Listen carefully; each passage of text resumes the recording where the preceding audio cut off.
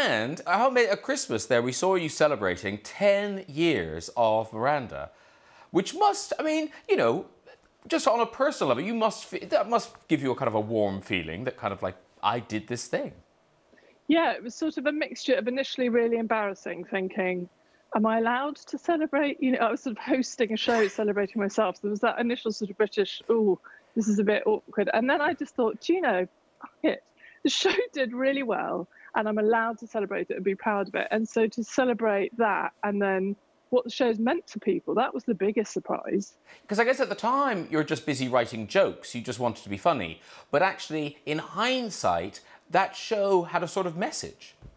Yeah, I think suddenly realising, I mean, after the sort of second series, when I started getting letters from particularly teenage girls or women in their 20s sort of saying, are you really helping me with my anxiety or helping me feel that I can accept myself? You know, if Miranda can accept herself, then I can. You know, I'm allowed to be tall, I'm allowed to eat, I'm allowed to be big and loud, and celebrating female friendship and not needing romance and all that sort of self-acceptance and self-compassion. And I started thinking, wow, I'm writing something much more with a heavier subtext than I thought. And obviously, I think subconsciously there was obviously a lot more going into the writing than I realised. So it was kind of cool to acknowledge that.